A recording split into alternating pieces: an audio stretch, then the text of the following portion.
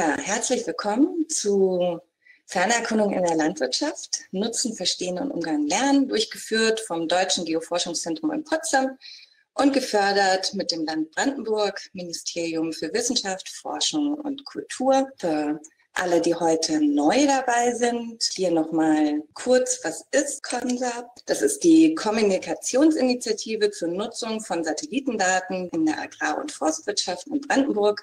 Das heißt, wir haben also einen Fokus auf Brandenburg, aber natürlich sind alle anderen Teilnehmenden auch herzlich willkommen. Kurz auch nochmal unser Team vorgestellt. Da haben wir einmal Clara Nicolai und Antonia Kosaku, die auch hier beim Webseminar dabei sind, Fragen beantworten und uns alle unterstützen. Dann haben wir Daniel Spengler aus dem wissenschaftlichen Bereich, der schon seit Jahrzehnten zu Fernerkundung in der Landwirtschaft forscht. Und im Technologietransfer haben wir auch noch den Leiter Jörn Krupa, der uns im Team unterstützt. Ja, einige waren ja von Anfang an dabei. Wir hatten schon ein Webseminar zur Einführung in die Fernerkundung und zu Datenportalen, also wie Sie an die Daten kommen. Wenn Sie das im Nachhinein noch interessieren sollte, kontaktieren Sie uns über fernlernen@gfz-potsdam.de und wir können Ihnen da noch alle Materialien und die Aufzeichnung zukommen lassen. Ja, und jetzt sind wir beim dritten Webseminar angelangt und da wird es auf jeden Fall praktischer. Heute geht es um Ertragspotenzialkarten, also mehrjährige Standortcharakterisierung, um die räumliche Heterogenität der Wachstumsbedingungen im Feld abzubilden. Und dann nächste Woche haben wir Düngeapplikationskarten, die für einen Zeitraum die teilflächenspezifische Bewirtschaftung ermöglichen sollen. Und dann wird das Ganze die Seminarreihe abgeschlossen mit einem Erfahrungsaustausch. Da haben wir externe Experten eingeladen und Daniel Spengler vom GFZ wird auch dabei sein. Da können Sie dann alle detaillierten Fragen stellen und wir werden auch sehen, wie es mit KONSAB weitergehen kann. Kurz noch, wie das heute ablaufen wird, falls Sie das erste Mal dabei sind. Wir werden Präsentationen geben. Zwischendrin haben wir immer die Möglichkeit für Fragerunden. Sie können aber auch jederzeit Fragen in den Chat stellen. Wir haben kleine Quizfragen vorbereitet und am Ende kommen wir zur praktischen Demonstration in QGIS. Auch nochmal kurz die Oberfläche, aber ich glaube, Sie finden sich da schon ganz gut zurecht. Unten haben wir das Mikrofon und die Kamera. Ganz am Ende des Webinars können Sie die gerne auch anschalten und wir können nochmal in den direkten Austausch treten. Dann gibt es den öffentlichen Chat, dort alle Fragen stellen. Und unter geteilten Notizen, wenn Sie das öffnen, sehen Sie alle Links, die heute in dem Webseminar vorkommen. Also Sie können sich direkt da drauf klicken. Und wir werden auch nochmal einen Ordner teilen, in dem Sie alle Daten finden, die Linksammlung, die PDFs der Folien und dann auch eine Aufzeichnung dieses Webseminars hinzukommen lassen. Und ganz wichtig auch noch unsere Umfrage, die füllen Sie ja immer netterweise viele von Ihnen aus. Das hilft uns einfach, die Webseminare noch besser zu machen. Ja, und wenn Sie möchten, könnten Sie auch noch die Hand heben oder Gefühle mit uns teilen. Jetzt erstmal die erste Umfrage, ob Sie schon mal an einem unserer Webseminare teilgenommen haben. Ja, wir haben ein paar neue Personen dabei. Herzlich willkommen und herzlich willkommen auch an alle, die wieder mit dabei sind. Dann kommen wir doch direkt zum Inhalt von heute. Wir wollen erstmal die grundlegenden methodischen Ansätze von Ertragspotenzialkarten vorstellen, dann auch so die Limitationen darauf hinweisen. Dann gibt es einige Web-Applikationen für die smarte Landwirtschaft, die auch Ertragspotenzialkarten zur Verfügung stellen. Da werden wir Ihnen einige vorstellen und dann eben am Ende unsere KONSAB-Methode zur Erstellung einer Ertragspotenzialkarte in QGIS. Jetzt als erstes kommen wir aber mal zur Auflösung der Übung von dem Webseminar 2. Vielleicht haben Sie ja da auch mitgemacht. Wir hatten Ihnen die Möglichkeit gegeben, sich 4 Sentinel-2-Satellitendaten selbst runterzuladen.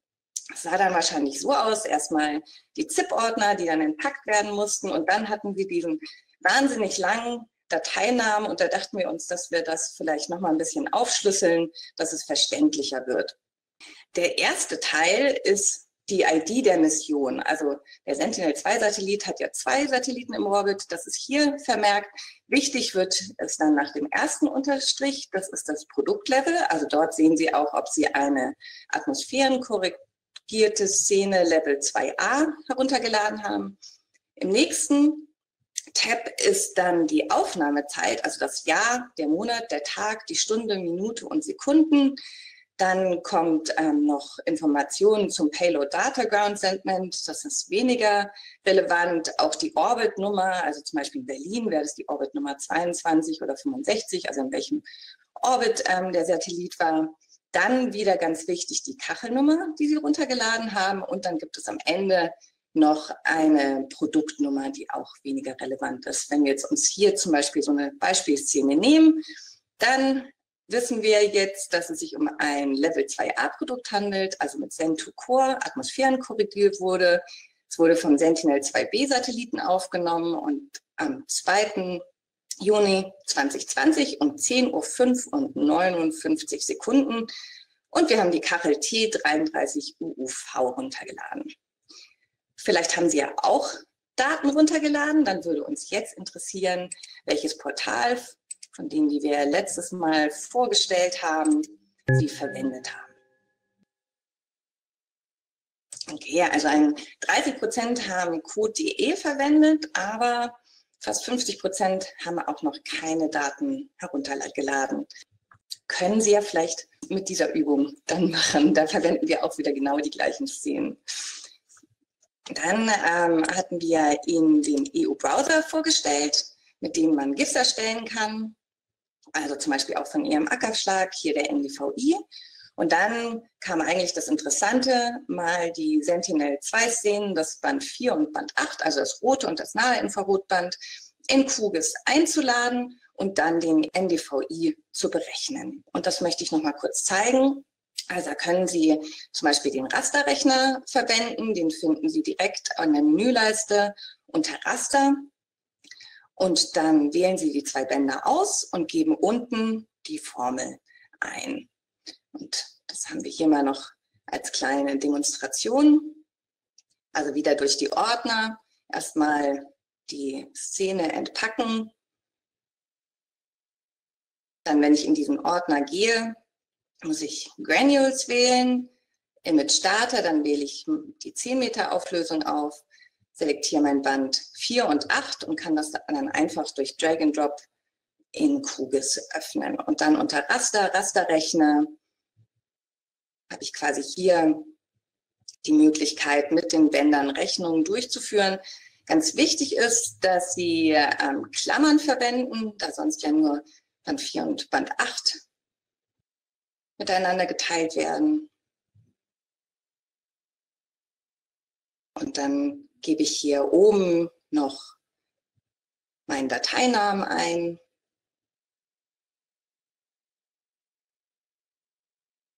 Es empfiehlt sich, das immer eigentlich als GeoTIFF abzuspeichern. Und dann sehe ich mein Ergebnis. Es gibt auch noch einen zweiten Weg, den Raster-Calculator. Der ist in der Verarbeitungswerkzeugleiste. Und die bekommen Sie, wenn Sie auf Ansicht klicken, dann Bedienfelder und dann die Verarbeitungswerkzeuge mit einem Häkchen versehen. Und dann öffnet sich ein neues Fenster auf der rechten Seite Ihrer QGIS-Oberfläche. Und dort können Sie dann einfach im Suchfeld den Namen eingeben oder Sie wählen dann den Raster-Calculator unter Rasteranalyse aus. Der sieht recht ähnlich aus. Er hat den Vorteil, dass der NDVI schon vordefiniert ist. Also hier Sie nicht die Formel an sich per Hand eingeben müssen. Ja, wir haben dann jetzt dieses graue Bild. Um das einfach noch besser darstellen zu können, können Sie unter Eigenschaften, Symbolisierung, unter Einzelkanal Pseudofarben sich eine Farbpalette auswählen und sich das dann anzeigen lassen. Sie können das auch auf den Wertebereich ändern, also zum Beispiel den Minimum- und Maxwert auf -1 und 1 setzen. Und Sie sehen auch hier im Histogramm die Werteverteilung, da die Szene von Juni ist, haben wir sehr viele Werte nahe 1, Der NDVI steht ja für vertale Vegetation. Dann kann ich auf mein Feld zoomen und dann bietet QGIS auch noch die Möglichkeit, den Wertebereich auf den Ausschnitt anzupassen. Dann ändern sich, wie Sie hier sehen, auch der Minimum- und der Maximumbereich. Und Sie können sogar noch weitergehen, zum Beispiel den Wert auf 0,5 setzen, dass noch mehr Details in Ihrem Schlag zur vitalen Vegetation sichtbar werden. Das haben wir hier auch nochmal dargestellt. Ja, und wenn Sie beim letzten Mal teilgenommen haben, da hatten wir ja noch weitere Indizes vorgestellt. Also wenn ich jetzt gerade ein Feld habe, wo die Werte nahe 1 sind, dann kann es sein, dass der NDVI schon übersättigt ist, also sehr viel Detail verloren geht. Und welchen Index könnte man da vielleicht dann auch nochmal berechnen, um vielleicht noch mehr Informationen über die Vitalität meines Felds zu bekommen? Da ist eine kleine Trickfrage dabei. Aber über 60% von Ihnen lagen richtig. Es ist der normalisierte, differenzierte Web-Index. Der NDVI war so ein bisschen ja, eine Fangfrage. Das ist nämlich der NDVI, der Wasserflächen klassifiziert. Natürlich, wenn ich jetzt an Wasserflächen interessiert bin, wobei auf dem Acker wäre es wahrscheinlich eher der NDVI nach Gau, der den Blattwassergehalt angibt. Und der NWR, der Feuerindex, war einfach nur da, um Sie zu verwirren. Wir haben hier auch mal dargestellt, wir hatten ja letztes Mal auch noch den EVI, den Enhanced Vegetation Index, vorgestellt. Nochmal zur Wiederholung, der normalisierte, differenzierte Web-Index ist eigentlich wie von der Formel wie der NDVI, nur dass er statt dem roten Band das Wedge-Edge-Band verwendet. Und wie Sie sehen, dadurch, dass das Wedge-Edge-Band nur eine 20 Meter Auflösung hat, habe ich hier einen Detailverlust, der vielleicht aber ganz sinnvoll sein kann, dadurch, dass die Farben nicht mehr sichtbar sind. Und der EVI nimmt noch das blaue Band dazu und man sieht bei diesen beiden Indizes, dass sie nicht, also wir haben die gleiche Farbskala verwendet, dass sie noch nicht nahe 1 sind wie jetzt der NDVI. Das heißt, dass er doch in vielen Szenen nahe des Vegetationsmaximums Ihnen vielleicht noch mehr Informationen bereitstellen kann. Gibt es Fragen soweit? Ich hätte noch eine Anmerkung. Ich hatte nämlich, es ist ja ein bisschen das Problem bei code.de, dass man für die Atmosphärenkorrektur dort ja Maya bekommt, aber keine internationalen Daten. Und ich hatte nochmal nachgeschaut, ob man nicht noch ein anderes Portal hat, wo man so eine Prozessierung durchführen kann für Maya, also Atmosphärenkorrektur. Und hatte da eine gefunden. Vielleicht interessiert es den einen oder anderen. Ich kann das ja mal teilen. Ja, sehr gerne. Weil da kann man das dann online prozessieren lassen. Das dauert da zwar etwas länger, also das wird ja dann online prozessiert, das dauert dann ungefähr 2 Stunden, aber dann hat man das, da muss man sich dann einfach einloggen und naja, dann sich da durchklicken. Also es ist nicht ganz so komfortabel wie code.de, aber da wir so ein Afrika-Projekt haben, habe ich das mal für eine Satellitenszene für Ghana ausprobiert und das funktioniert ja ganz gut. Ich konnte es dann auch in Snap einladen und weiterverarbeiten. Also für den, der es halt sich da interessiert oder sich reinfuchst. Ja, genau. Also code.de hat wirklich den Fokus auf Deutschland und Europa. Also auch diese Zen2Core-Satellitendaten, die gibt es ja bei code.de schon ab 2015, aber eben auch nur für Europa. Also für den Rest der Welt auch noch nicht. Aber sehr cool, das Portal vom CNIS habe ich auch noch nicht verwendet. Genau, also die Videos sind einfach Ihnen mal da, Ihnen so einen Einblick zu geben, aber am Ende haben wir alles auch noch detailliert und wie gesagt, können Sie sich ja dann auch noch das Video nochmal angucken, dann auf Stopp drücken, bis Sie den Prozess selber durchgeführt haben. Aber da sind wir auch, wie gesagt, über Feedback noch dankbar, was wir noch verbessern können. Dann gehen wir jetzt doch mal weiter zu unseren Hauptthemen. Also erstmal so ein bisschen Hintergrund zu Ertragspotenzialkarten. Dann stellen wir ein paar Applikationen vor, unsere Methode und am Ende dann die praktische Demo. Da ist uns vor allem wichtig, dass wir auch mal so über die Annahmen und die Einschränkungen und die Umsetzung reden. Und erstmal so die grundlegende Annahme. ja, ich würde jetzt nicht unbedingt früher sagen, aber man kann natürlich annehmen, dass ich homogen bewirtschafte, also dass ich zum Beispiel Düngemittel gleichmäßig über mein Feld verteile und mir vielleicht den Nährstoffgehalt des Bodens und die Entnahme und Messung der Erntemengen angucke und danach dann entscheide, wie viel Düngemenge ich auf das Feld geben will. Und der neue Ansatz, für den auch Ertragspotenzialkarten interessant sein kann, ist eben, dass ich von einer heterogenen Verteilung ausgehe, also Makro- und Mikronährstoffe, aber auch Bodenparameter sich unterscheiden. Und das Ganze wird häufig Landwirtschaft 4.0 genannt. Und dann wird es auch noch weiter aufgeteilt. Also Precision Farming ist dann oft, wird darunter verstanden, die Anwendung von Sensorik und Applikationstechnik. Wir bewegen so uns in den Bereich von Smart Farming, also die Entscheidungsunterstützung, und Digital Farming wäre dann auch Internet der Dinge, Vernetzung und Big Data.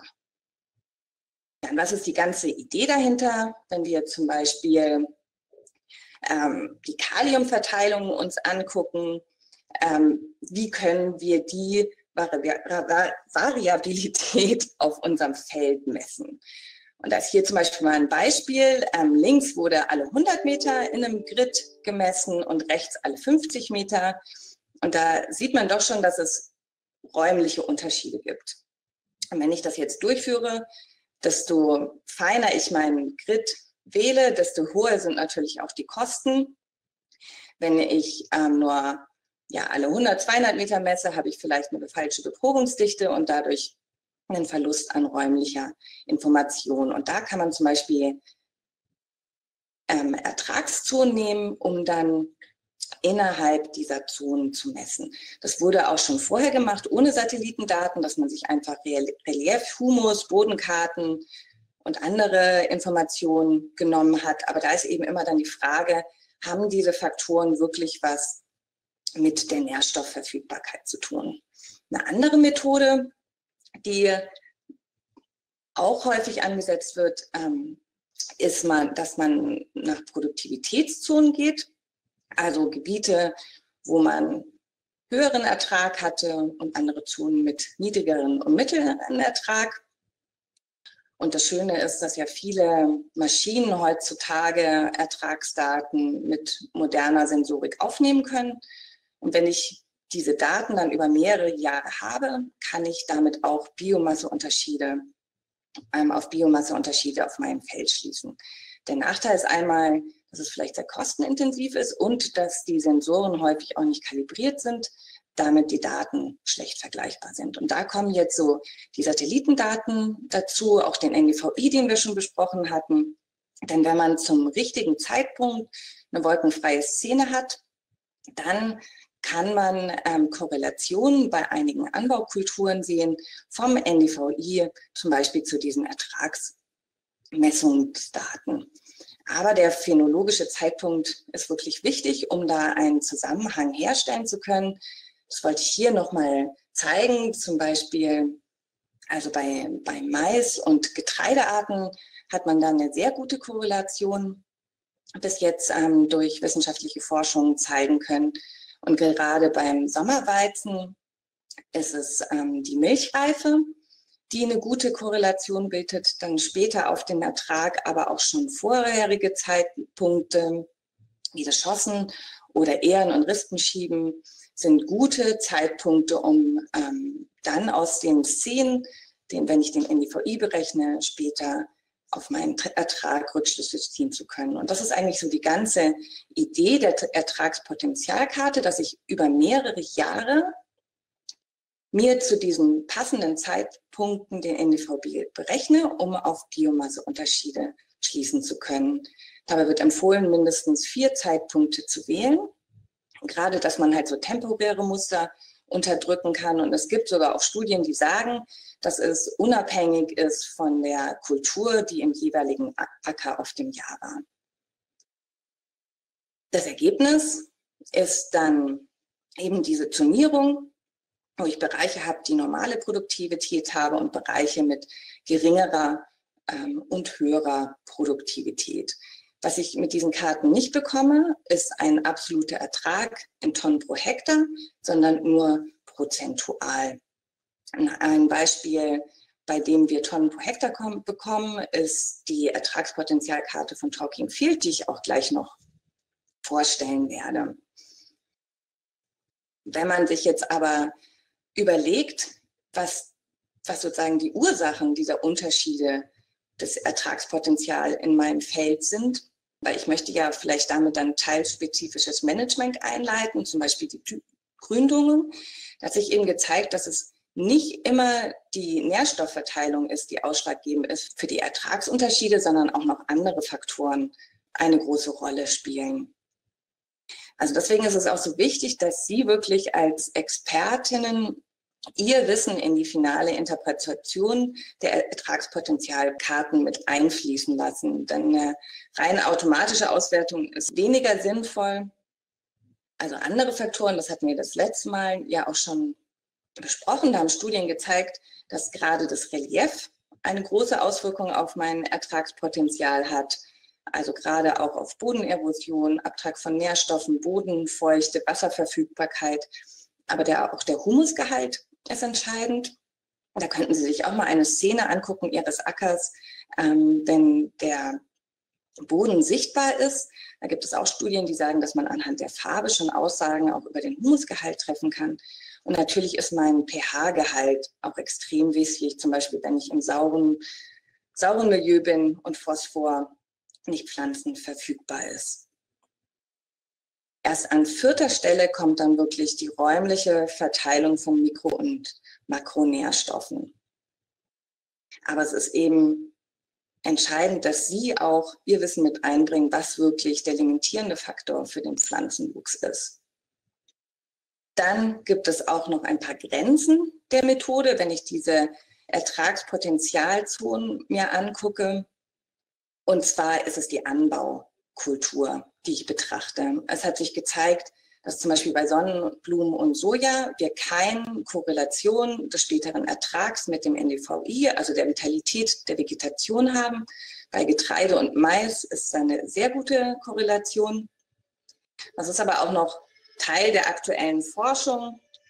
Das können wir vielleicht dann auch in einem Expertengespräch nochmal genauer befassen.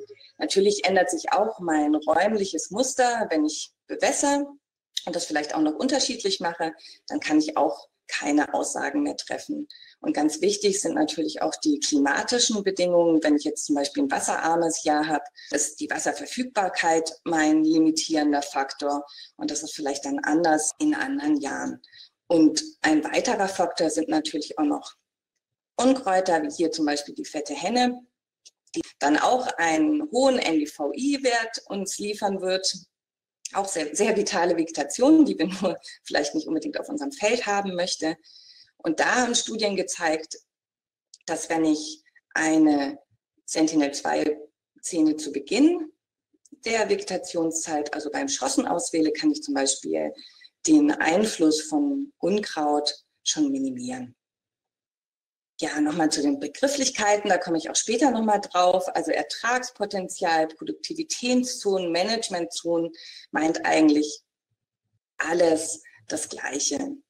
Und was ich damit machen kann, ist eben, dass ich teilspezifisch mein Management anwende. Das werden wir auch im nächsten Webseminar 4 noch einmal genauer beleuchten. Und ich kann es halt auch zur zonenbasierten Bodenbeprobung heranziehen. Ja, nochmal zusammengefasst, warum eine teilspezifische Bewirtschaftung sich vielleicht für Sie lohnen könnte, wenn Sie es nicht eh schon machen. Also ich kann damit das Ertragspotenzial meiner Teilfläche bestmöglich ausschöpfen, vielleicht auch die Qualität der Erntegüte erhöhen. Ich kann durch gezielte Monitoring-Ansätze, das ist auch eher nochmal Thema von Webseminar 4, die Applikationskarten, kann ich das Pflanzenwachstum kontrollieren. Vielleicht komme ich auch zu einer Ertragssteigerung. Was ich definitiv sicher damit gewinnen kann, ist, eine Betriebsmittel effizienter einzusetzen und dazu hoffentlich auch die Betriebskosten zu senken. Und gerade mit der Verschärfung der Düngemittelverordnung ist es sicher auch interessant, die Menge Dünger, die man auftragen kann, effizient auf mein Feld zu bringen. Und gerade aus ökologischen Gesichtspunkten und Nachhaltigkeit, das ist ja auch ein sehr wichtiger Faktor. Und ich kann mich auch auf die klimatischen Herausforderungen besser anpassen. Ja, jetzt mal wieder eine Frage an Sie. Ich aktiviere sie noch. Für welche Anbaukulturen hat der NDVI keine Korrelation mit dem Ertrag? Also das sind jetzt die Beispiele, die wir genannt haben.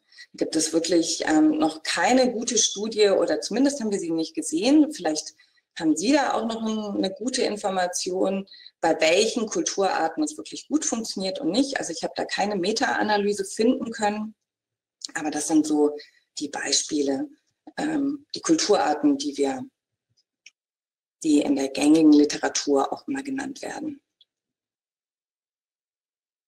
Genau, das hatten auch eigentlich alle von Ihnen richtig. Das sind die Sonnenblumen und das Soja. Dann habe ich gleich eine weitere Frage an Sie. Und zwar, welcher Zeitraum könnte geeignet sein, um den Einfluss von Unkräutern auf das NDVI-Signal zu minimieren? Und da liegen über 50% von Ihnen richtig. Und zwar während den Chancen, also zu Beginn der Vegetationsperiode. Gibt es soweit noch Fragen? Dann sehe ich erstmal keine, dann würde ich mal weitermachen und Ihnen mal kurz einige Applikationen vorstellen. Die meisten geben uns Informationen zur Biomasse, Applikationskarten, Ertragskarten, Schonen, Potenziale oder auch Wetterdaten oder geben uns auch die Möglichkeit für ein Monitoring. Und das sind mal so die 3 Portale, die wir uns ausgesucht haben. Natürlich gibt es noch viele weitere. Wir haben uns hier so ein bisschen auch auf deutschsprachige Applikationen beschränkt. Da ist einmal OneSoil, das ist eine kostenfreie Option, die Produktivitätszonen, Düngemittelabgaben, Aussaatwetter und ein Monitoring ermöglicht.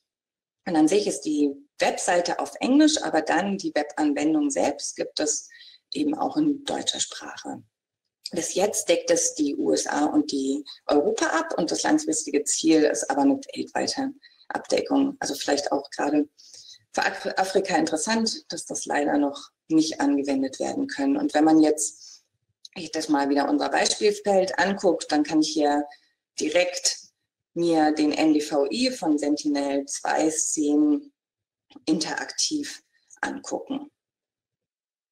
Und in dieser Applikation heißt die Ertragspotenzialkarte Produktivitätszonenkarte und wird in 3 Zonen geliefert und ist auf der Basis von mehrjährigen Sentinel-2-Szenen, wo auch der NDVI berechnet wird. Dann habe ich auch noch detaillierte Informationen zu Wetterdaten und ich kann auch, wenn ich im Feld bin, einzelne Notizen machen zu Unkräutern, Schädlingen und ich kann auch Bilder hochladen und die dann später an der Web-Anwendung weiter bearbeiten. Ja, wie gesagt, es gibt eine Web-Anwendung und eine mobile Applikation und wir wollen jetzt mal kurz noch uns angucken, wie das funktioniert. Also wenn ich ein Feld anlege, gibt es auch eine automatische Erkennung oder ich kann Daten laden und ich kann dann noch einzelne Eigenschaften zu diesem Feld hinzufügen. Das wollen wir auch mal kurz zeigen. Also hier ist wieder unser Beispielschlag, den Sie ja schon kennen. Da kann ich dann die Daten bearbeiten und zum Beispiel für eine Saison die Anbaukultur, Aussaatdatum und Erntedaten und auch den durchschnittlichen Ertrag eingeben. Also es ist quasi für Sie dann auch eine Management-Software, die Sie verwenden können. Sie können auch eine neue Saison hinzufügen und da schon mal planen und auch noch den Feldnamen anpassen.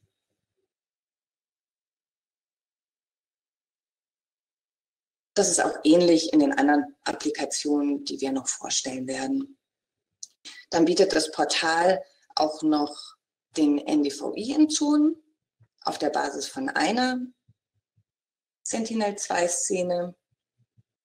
Und hier nochmal die Ertragskarte Also hier Produktivitätszonenkarte, da habe ich auch nochmal die Möglichkeit, Anbaukulturen der letzten Jahre einzugeben. Und hier sehen Sie dann auch schon, dass ich die an den Bordcomputer setzen kann, exportieren kann, zum Beispiel als ISO-XML oder als Shapefile und die Daten dann herunterladen kann. Ich kann dann weiter noch pflanzenspezifische Berechnungen der Nährstoffentnahme und für die Düngemittelangaben Berechnungen durchführen. Ganz wichtig ist aber eben, dass Sie wirklich auch andere mögliche Faktoren der räumlichen Verteilung mit in Betracht ziehen, wenn Sie diese Daten nutzen. Ja, als nächstes dann ein Produkt, was kostenpflichtig ist, von der Firma Vista. Das nennt sich Talking Field. Die stellen an sich keine Web- oder App-Oberfläche zur Verfügung, sondern eher, dass sie die Daten für Sie auf Anfrage bearbeiten. Es gibt aber die Farm-Management-Software, vielleicht kennen einige von Ihnen diese schon oder benutzen die, Next Farming, und die hat unter anderem auch Karten von Talking Field bereits integriert. Ja, das Interessante bei Talking Field ist, dass es auf der Basis von 10 bis 15 Jahren basiert. Da Sentinel-2 ja erst seit 2015 Daten gibt, werden auch noch Landsat-Daten mit in die Kalkulation mit berücksichtigt. Und dann habe ich eine sogenannte TF-Basiskarte. Für Deutschland stellen sie dann auch noch Hofbodenkarten und Leichtfähigkeitsmessungen zur Verfügung. Und da sieht man hier schon ganz gut, dass die räumlichen Muster zwischen diesen Messungen miteinander korrelieren.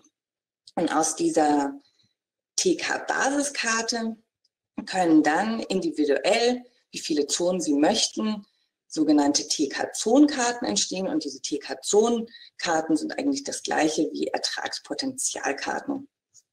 Was noch anders ist bei Talking Field ist, dass Sie auch noch Ertragspotenzialkarten erstellen können. Die werden dann in Tonne pro Hektar angegeben. Und die werden modelliert mit meteorologischen Daten und durch das Pflanzenwachstumsmodell ProMed der Vista GmbH. Und aktuell steht dieses Pflanzenwachstumsmodell für Winterweizen, Zuckerrüben, Raps und Mais zur Verfügung. Wenn Sie aber auch noch andere Anbaukulturen haben, die Sie interessieren, können Sie gerne in Kontakt mit Vista treten und die können eventuell dann auch noch berechnet werden. Also hier dann nochmal der Unterschied von der TK-Zonenkarte zur TK-Ertragspotenzialkarte. Ja, Talking Fields hat dann auch noch weitere Produkte, wie die Ertragsprognosekarte, die dann immer individuell für Ihre Schläge erstellt werden können. Es können auch noch zu Blattfläche und Chlorophylldaten erstellt werden und auch zur Stickstoffaufnahme, zum Beispiel von Raps. Ja, wie gesagt, das hat keine Benutzeroberfläche, aber wenn Sie mal so einen Eindruck von den Daten bekommen möchten, können Sie auf die Seite von Talking Fields gehen und da gibt es Demo-Produkte und da können Sie sich für einige Beispielschläge mal die verschiedenen Produkte ansehen. Und wie gesagt, gibt es eben über Next Farming dann doch auch eine Web-Anwendung und eine mobile Applikation.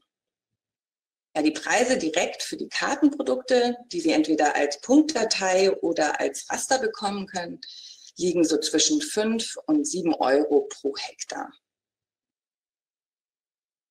Dann kommen wir zum dritten Beispiel. Das ist Soloro. Das ist auch nochmal eine deutsche Firma. Ich sehe hier gerade in dem Chat, dass genau OneSoil ist ein belarussisches Start-up.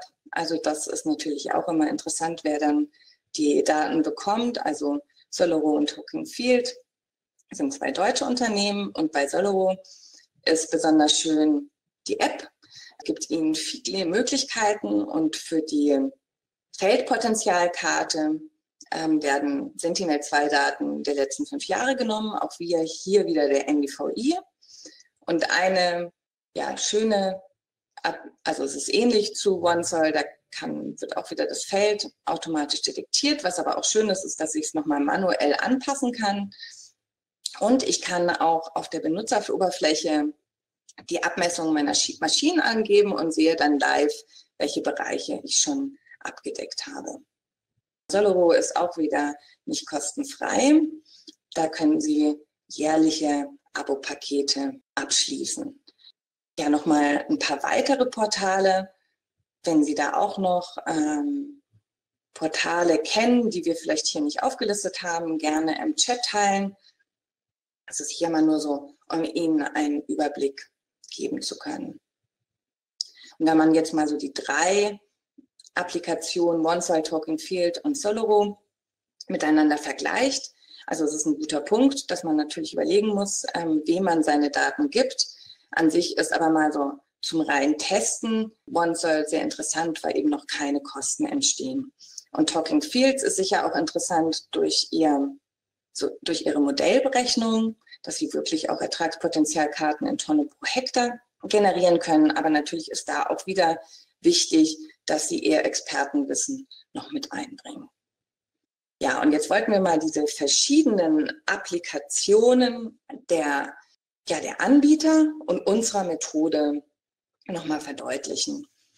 Dass Sie dann einfach später, wenn Sie zum Beispiel mal eine Ertragskarte selber erstellt haben, auch besser die mit den Produkten, die angeboten werden, vergleichen können und für sich vielleicht passende Produkte identifizieren können. Also heute geht es ja auch um Ertragspotenzialkarten. Und da ist erstmal eben der generelle Gedanke, wenn ich jetzt hier den Zeitpunkt habe, das ist ein aktuelles Datum, dann nehme ich eben Szenen aus der Vergangenheit, möglichst immer zum gleichen Zeitpunkt aus verschiedenen Jahren und errechne dadurch einen Mittelwert meiner Biomasse.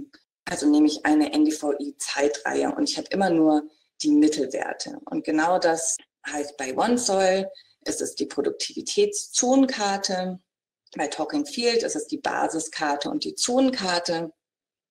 Und bei Solero heißt es Feldpotenzialkarte. Der Unterschied ist auch so ein bisschen, wie viele Jahre in diese Berechnung eingehen. Leider haben wir nicht bei allen Portalen die genaue Methode finden können, also ob Sie den NDVI verwenden oder etwas anderes. Also deswegen ist es vielleicht auch ganz interessant für Sie, das einmal selbst zu berechnen, dass man dann vielleicht auch die Unterschiede der methodischen Ansätze besser vergleichen kann. Oder wenn man ähnliche Ergebnisse bekommt, dann weiß man, okay, Sie haben auch einen Mittelwert des NDVIs verwendet. Wenn ich jetzt meine Zonen habe, dann möchte ich da vielleicht ein Management darauf anwenden, also zum Beispiel die Düngemenge oder die Menge der Aussaat darauf anwenden. Und dann bin ich eigentlich schon im Feld der Applikationskarten.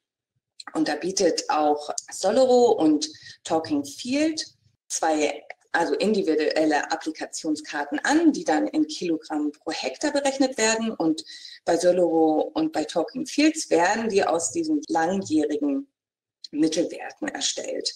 Und wir haben uns gedacht, das ist doch eigentlich, wenn ich jetzt gerade den Pflanzenzustand, meinen aktuellen Pflanzenzustand interessiert, also wenn ich wissen möchte, mache ich jetzt noch mal eine Stickstoffqualitätsdüngung oder habe ich vielleicht gerade Schädlingsbefall, dass mich doch eigentlich weniger der Mittelwert interessiert, sondern mehr, was aktuell auf meinem Feld ist. Deswegen wird unsere Methode zur Applikationskarte nur einen Zeitpunkt beinhalten, also eine Satellitenziel nahe, eigentlich so die aktuellste, die man finden kann. Und genau in der gleichen Weise macht es auch OneSoil bei ihrer Vegetationsindex-Zonenkarte.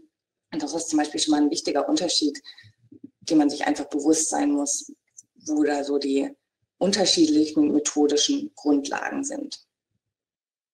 Ja, da habe ich auch mal wieder jetzt ein Quiz für Sie.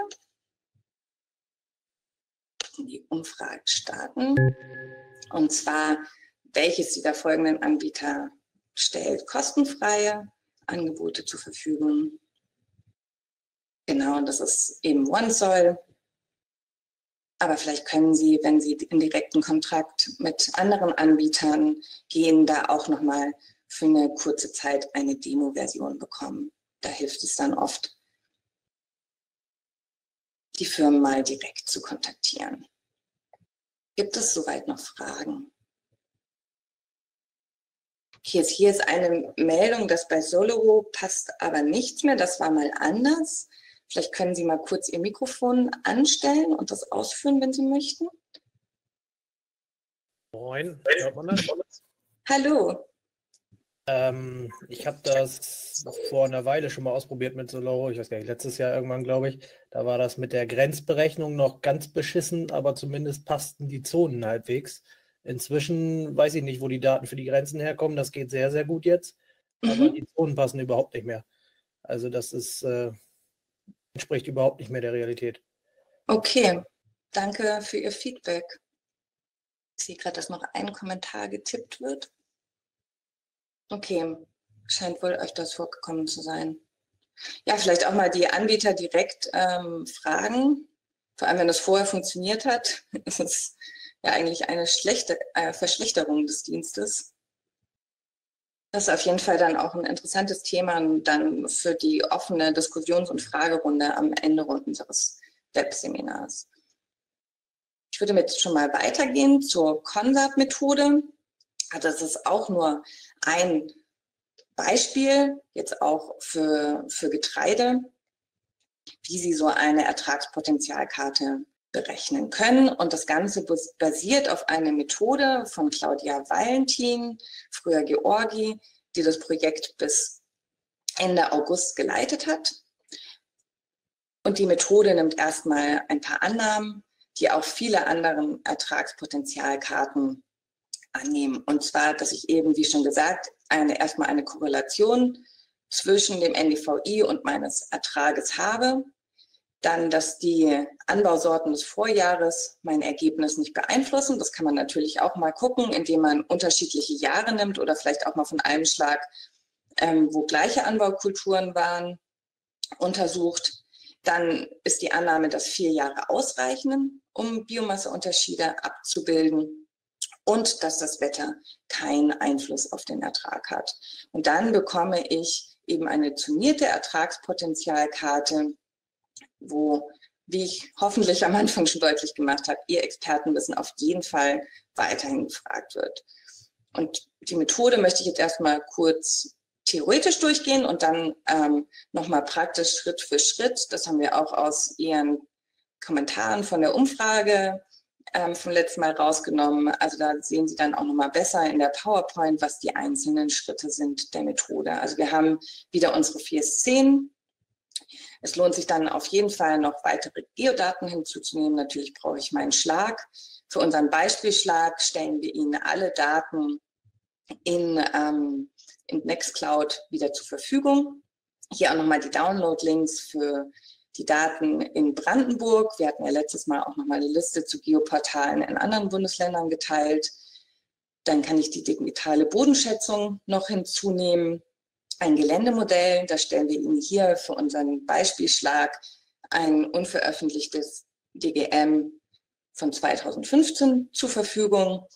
Und dann kann ich eben auch noch Ertragsdaten hinzunehmen oder die Dienste des JKIs.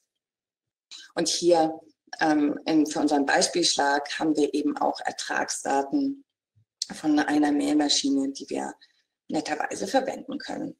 Ja, dann ist es mal gut, erstmal sich Ordner anzulegen, gerade wenn man mit mehreren Daten arbeitet. Das wird dann sehr schnell unübersichtlich.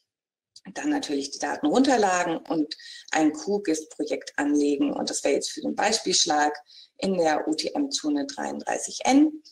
Und dann am besten erstmal alle Daten in das gleiche Referenzsystem bringen.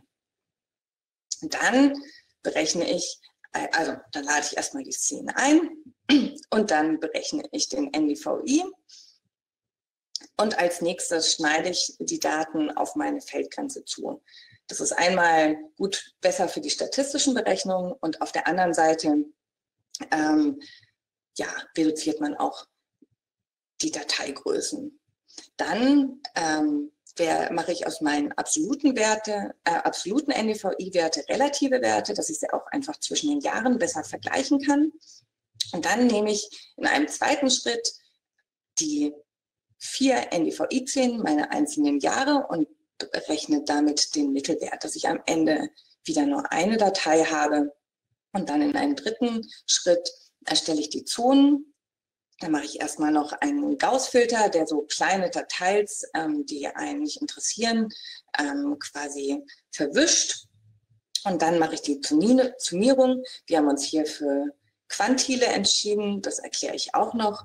Und dann kann man sie eben ins Vektorformat überführen, ein Shapefile und dann weiterverwenden. Und was QGIS natürlich auch erlaubt, ist, dass ich noch weitere Eigenschaften in meiner Tabelle zu den einzelnen Zonen dann noch hinzufügen kann.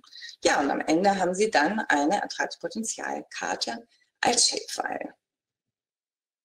Sind soweit noch Fragen? Wie gesagt, die Methode werde ich jetzt Schritt für Schritt noch erklären.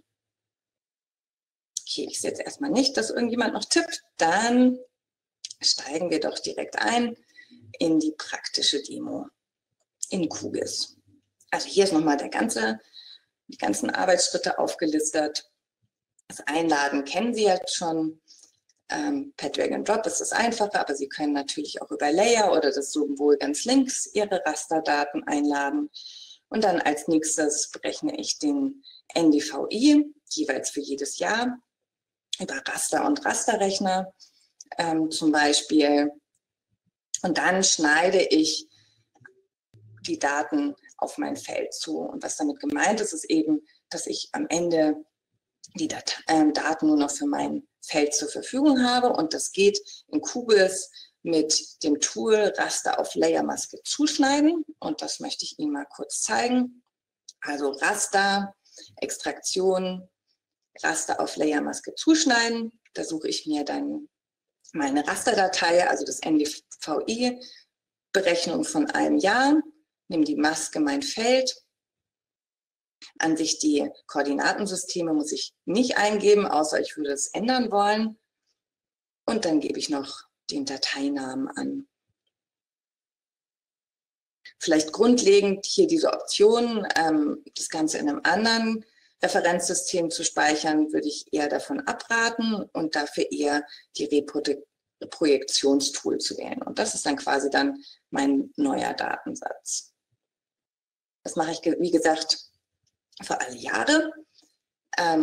Auch den NDVI, den absoluten Werte in relative Werte, also in Prozent umzurechnen. Und dafür brauchen wir ein paar Schritte. Erstmal wollen wir alle Nullwerte entfernen. Das können wir auch wieder mit dem Rasterrechner machen, indem wir das Bild größer 0 mal das Bild in den Rasterrechner eingeben und damit werden dann alle Nullwerte entfernt. In einem zweiten Schritt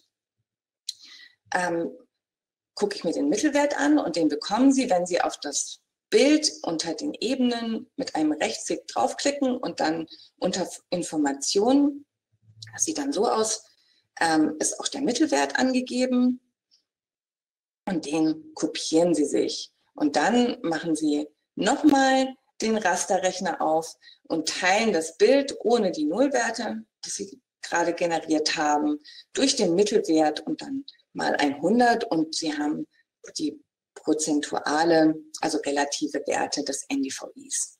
Ja, wenn Sie das für alle Jahre gemacht haben, dann berechnen wir das Durchschnittsraster von allen 4 Jahren. Das geht auch wieder im Rasterrechner, indem ich alle 4 Jahre miteinander multipliziere und durch 4 teile, wenn ich eben 4 Jahre betrachte. Und dann können wir auch schon zum letzten Schritt kommen, die Filterfunktion, also filtern. Da ist einfach die Idee, dass man kleinräumige Strukturen, auch so Fahrspuren, die uns nicht interessieren, rausnimmt. Also es ist wie so ein Weichzeichner, dieser Gauss-Filter. Und da hat sich gezeigt, dass es gut ist, den zweimal anzuwenden. Den finden Sie unter den Verarbeitungswerkzeugen, unter Saga und Rasterfilter, oder Sie geben das einfach in das Suchfeld oben ein. Da nehmen Sie dann den NDVI-Mittelwert, den Suchradius als Kreis wählen und das können Sie auch als temporäre Datei speichern und das Ganze dann zweimal anwenden. Als nächstes kommt dann eigentlich der spannende Teil, die Summierung. Und da bietet sich an, Quantile zu nehmen, die eben ja, die Daten aufteilen, je nach Häufigkeiten, aber Sie können natürlich auch andere statistische Einteilungen verwenden. Und Sie können auch selbst entscheiden, wie viel Ton Sie verwenden wollen. Also wenn wir jetzt hier zum Beispiel 5 Klassen bilden wollen, dann nochmal hier so zur Grundlage der Quantile. Das 20% Quartil gibt an, dass 20% der Werte kleiner als mein Wert sind. Dann 40% der Werte sind kleiner als der Wert bei 100,22. Und genauso ist es beim 60% Quartil. Das liegt hier in dem Beispieldatensatz bei 101,33. Und 80% der Werte, die kleiner als der Wert sind, sind hier bei 102,01. Und genau diese Werte kann ich dann für meine Klassengrenzen verwenden. Genau, das Histogramm befindet sich in den Layer-Eigenschaften. Sie können aber diese Quantile auch mit einem Tool berechnen. Da sind jetzt auch wieder einzelne Schritte notwendig. Erstmal eben die Berechnung der Quantile. Das ist auch in der Verarbeitungswerkzeugleiste, entweder unter Gras, Raster und dann R Quantile oder Sie geben das Tool wieder in die Suchfunktion ein. Dann nehmen Sie dann den Gauss 2, also den zweiten Gauss-Filter, geben an, wie viele Zonen oder Klassen Sie haben möchten und klicken dann auf Start und dann erscheint in der Ergebnisliste eine Tabelle, die Ihnen dann ganz hinten angegeben diese Quantilsgrenzen gibt. Da ist noch ganz wichtig, QGIS wurde auf Englisch entwickelt. Das heißt, wir haben hier immer Punkt statt Komma als Dezimaltrenner. Also das ist auch ganz wichtig, wenn man mit QGIS arbeitet, dass man nicht wie im Deutschen gebräuchlich ein Komma verwendet, sondern einen Punkt. Und dann bilde ich mit diesen quantilen Klassen mit dem Tool nach Tabelle neu klassifizieren. Da werde ich dann auch wieder das Gauss 2 Filterbild nehmen und dann meine Quartilwerte eintragen. Und das möchte ich Ihnen hier nochmal kurz demonstrieren. Also erstmal nehme ich dieses R-Quantile-Tool, suche meine geglättete Szene, gebe die Nummer, also die Anzahl der Quartile ein und drücke dann auf Starten. Und wenn es fertig ist, erscheint eben in meiner Ergebnisanzeige eine Tabelle. Auch nochmal der Speicherort wird angegeben. Und dann sehe ich hier die einzelnen Werte. Genau, R-Quantile ist eine Gras-Funktion. Das heißt, man muss QGIS mit Gras öffnen. Wir haben ja in der Einführung schon gesagt, dass wir eigentlich immer, jetzt mache ich hier mal kurz auf Stopp. So, nochmal kurz zurück. Dass Sie eigentlich immer am besten QGIS mit Gras öffnen. Dann haben Sie alle Funktionen. So, das hatte ich jetzt gerade schon gezeigt, eben meine Grenzwerte. Die kopiere ich dann und gehe in das Tool nach Tabelle neu klassifizieren. Nehme da wieder mein geglättetes Raster der NDVI-Werte und lege jetzt hier eine Tabelle an. Da muss ich erstmal die Zellen einfügen. Dann würde ich die Klassen einfach durchnummerieren. Dann gebe ich meinen Minimumwert ein und dann die Klassengrenzen von bis. Und unter Eigenschaften kann ich mir auch noch den Maximalwert raussuchen meiner Daten, der dann für die letzte Klasse noch wichtig ist.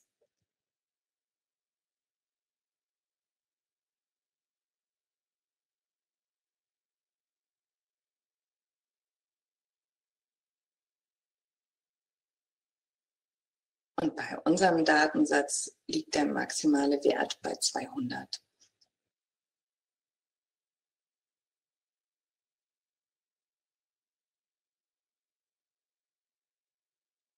Und dann klicke ich auf OK. Ich gebe eben noch einen Dateinamen ein. Ist ganz gut, das zu speichern.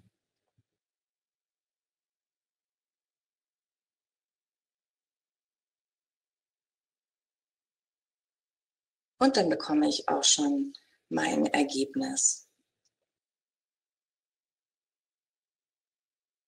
Das sieht dann so aus. Also hier haben wir 5 Klassen gebildet. Die Zonen sind dann eben immer prozentual von meinem Mittelwert, der ja bei 100% liegt. Das heißt, ich habe Zonen mit überdurchschnittlicher Produktivität, Ertrag und Zonen mit geringerem als der Durchschnitt. Das Ganze kann ich dann noch in ein Vektorformat überführen. Der Vorteil von Vektordaten ist einfach, dass ich noch viel mehr Eigenschaften, im GIS nennt man das Attribute, hinzufügen kann. Also zum Beispiel auch Anbaukulturen oder weitere Kommentare, was bei Rasterdaten schwieriger wird, weil da habe ich ja das dann alles immer pro Pixel angegeben. Und dieses Tool finden Sie, das nennt sich Vektorisieren, das ist eine GEDAL-Erweiterung unter Rasterkonvertierung. Und da müssen Sie eigentlich auch nur Ihr klassifiziertes Raster auswählen und dann zum Beispiel als Shapefile abspeichern. Sie können es natürlich auch in anderen Vektorformaten abspeichern, je nachdem, welches für Sie am besten ist. Sie können auch noch das Feld umbenennen, also zum Beispiel in Zone, dass es dann später besser verständlich wird, was eigentlich dargestellt wird. Wie schon mal erwähnt, ist GeoPackage die Standardversion, in die QGIS aktuell speichert. Der Vorteil ist, dass Sie da nur eine Datei haben und nicht wie beim Shapefile eben mehrere Dateien, die generiert werden. Und so sieht dann mein Ergebnis noch ungefärbt aus. Da können Sie dann noch weitere Attribute hinzufügen. Dazu gibt es auch viele Tutorials in QGIS, wie Sie das machen können. Das ist jetzt hier mal nur so ein Beispiel. Also Sie können auf Flächen einzeln klicken. Allgemein geht es Editieren durch Öffnen der Attributtabelle und dann diesen Stift.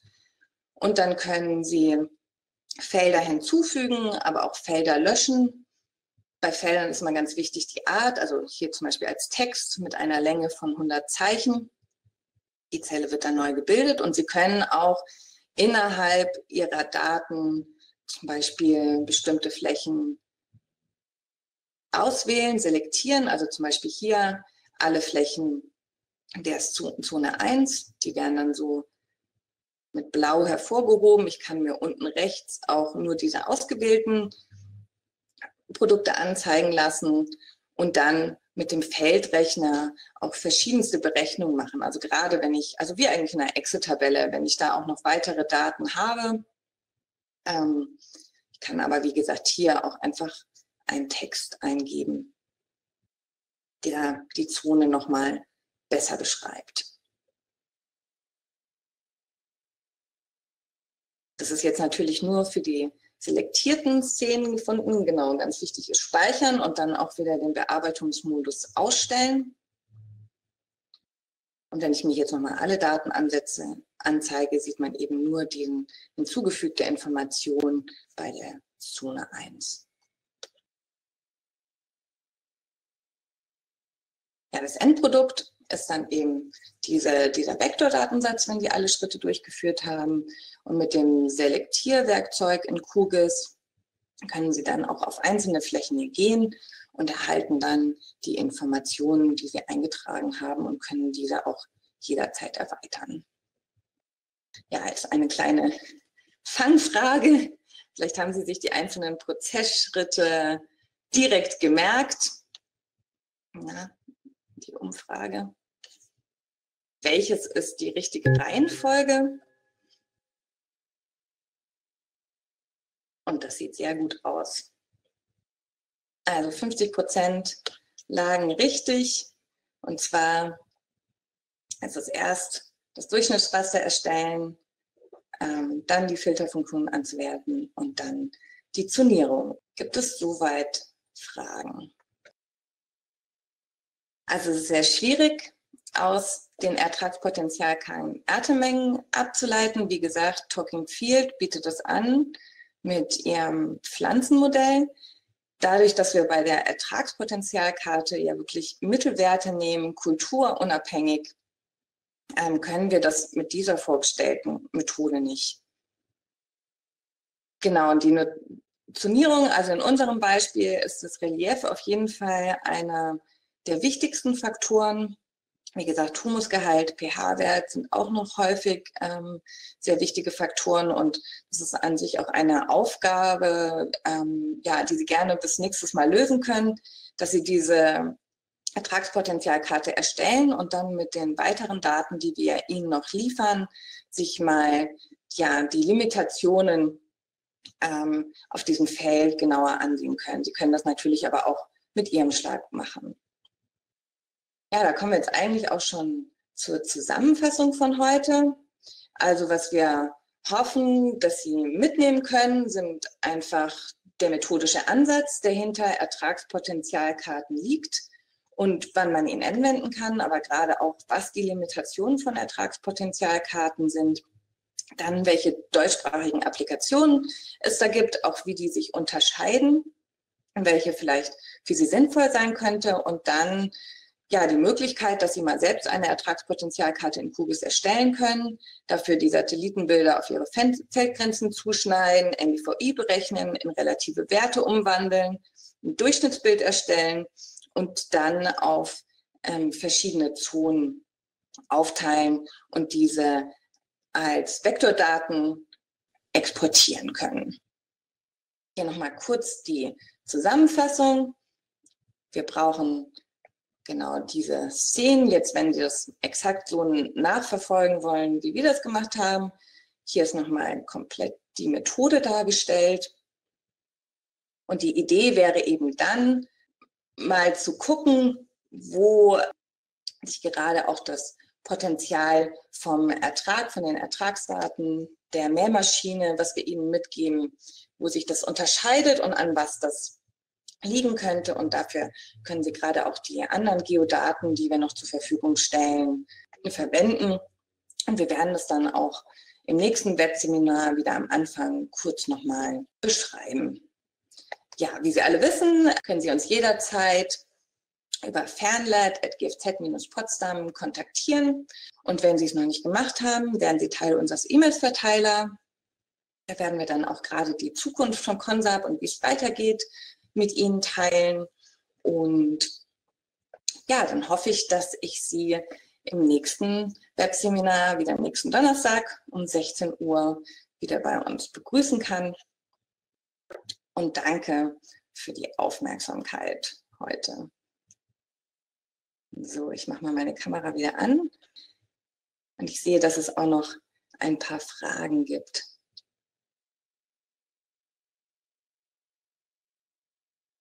Also wie gesagt, Studien haben gezeigt, das war die Frage, aus wie vielen Szenen würde man ein Durchschnittsbild erstellen für die praktische Anwendung und eine wissenschaftliche Auswertung. Sehr häufig sind da 5 Jahre oder 4 Jahre verwendet worden, weswegen wir auch uns entschieden haben, 4 Jahre zu betrachten.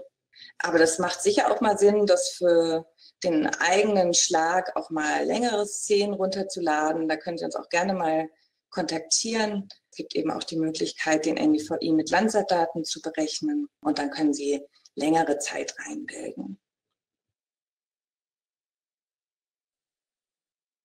Ja, vielen Dank. Schön, dass es Ihnen hoffentlich weitergeholfen hat und Sie sich einfach jetzt ein bisschen sicherer fühlen oder viel sicherer fühlen mit Ertragspotenzialkarten, die in Portalen zur Verfügung gestellt wird, weil das ist ja auch so unser Hauptziel, dass Sie da einfach ein Verständnis haben, was Satellitendaten leisten können und was nicht. Und dann freue ich mich auf nächste Woche auf Sie.